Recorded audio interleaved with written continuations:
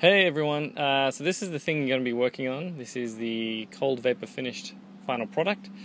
It's kind of hard to see on this video, but it is really smooth. It is like cast plastic. You can't tell this thing was 3D printed in most parts of it. Also want to mention it's actually a pretty dangerous technique. You're working with acetone vapors, which are explosive, so be aware of that and don't do it anywhere near any open flames. And make sure you put it in a well ventilated area or outside if possible, as long as it's not too cold.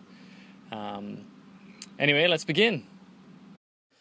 And here's what you'll need. First is a container, airtight and acetone resistant. This one is made from polypropylene, but polyethylene, HDPE, glass or ceramic are great choices as well. Make sure it's large enough to vapor finish the models you want and that it seals really well.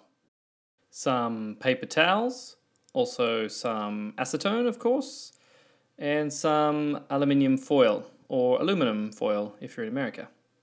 And you'll also want something to vapor finish. It needs to be printed from ABS plastic though. So once you have all the goodies together, the first thing is to place the aluminium foil on the bottom of the container.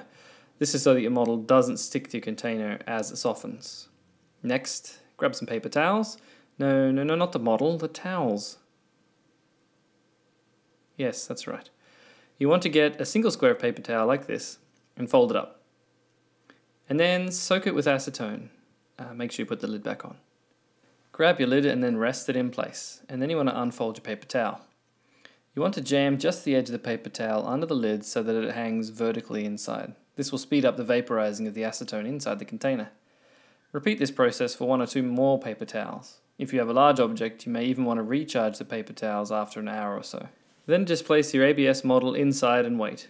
You should check on it every hour or so and then take it out when it's about 80% as finished as you'd like it. It'll take another couple of hours to fully outgas and it'll keep getting smoother during this time. Also remember that the model will be pretty soft, so avoid touching with your fingers. And here's the model before the vapor finishing, and here's what it looks like after 3 hours in the chamber. Incredibly smooth, like cast plastic. You can't even see any of the lines on the vertical surfaces. It doesn't even look like it was 3D printed anymore. The only weakness to the system is the horizontal areas, like the top of her head or the top of the tiger's head. Don't get the same smooth treatment and you'll still see some steps. But overall it's an incredible technique, really easy to do, and it's fairly painless. If you like this video, or want me to do other ones similar to this, just let me know. Give me some ideas for videos you'd like to see.